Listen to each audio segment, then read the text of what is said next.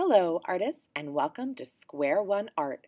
Square One Art is a fundraiser, which is a way to raise money.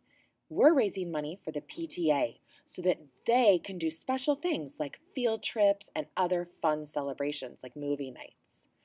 We're going to raise money by creating artwork that then is sent to a company called Square One, and they put your artwork into a catalog to show your families all the different things they could buy with your art on it.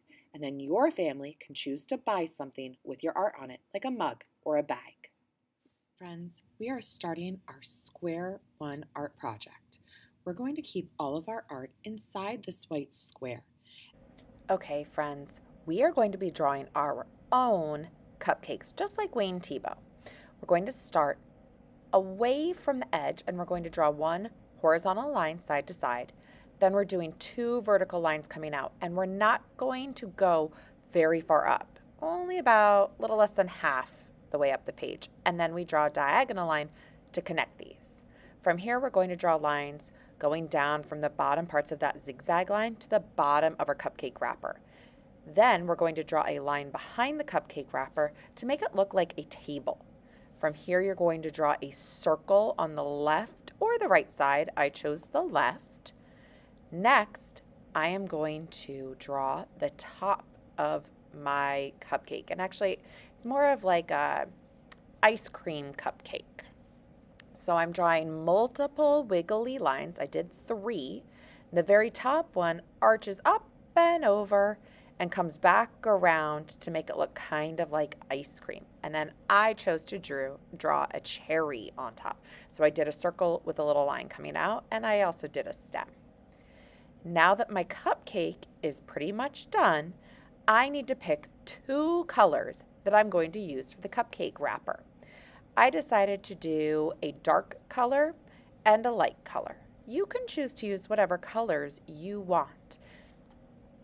Now I'm going to trace over the lines that I drew, skipping in between so that I make a pattern for my cupcake wrapper. I chose to do blue and orange, and then I'm also going to trace that circle, and I'm going to color it with the dark color I pick. Then I'm going to pick a color to trace over the ice cream part of this ice cream cupcake. Now, using a dark crayon, I am going to create a shadow on the top part of my ice cream cupcake. I'm going to color about a 1-inch wide section. I'm also going to use that same dark color in the circle that's the shadow underneath my cupcake, layering the color. I can try different colors on that circle.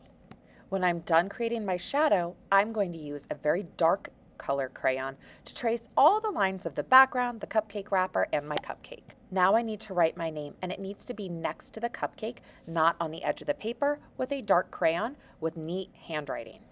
The last step with our crayons is to add sprinkles or other decorations. We're going to paint the rest of our picture, filling in all the white spaces with tempera cake. Tempera cake you have to wake up with a brush after you've dipped it in the water. Remember, we don't tap our brush on the water container because we don't want to splatter. Once we get a color, we can spread it on top of the crayon, because crayon and water don't mix because it's wax and water and wax do not mix together. In between colors, I need to tap, tap, tap, give it a swish to clean my brush. And then I'll slide my brush on the container so I don't tap and spray water everywhere.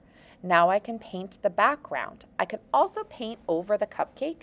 I can paint right on top of those sprinkles or decorations, and they will come right through. Fill your picture with color, go right to the edge. Make sure you spread out the color. Great job, artists.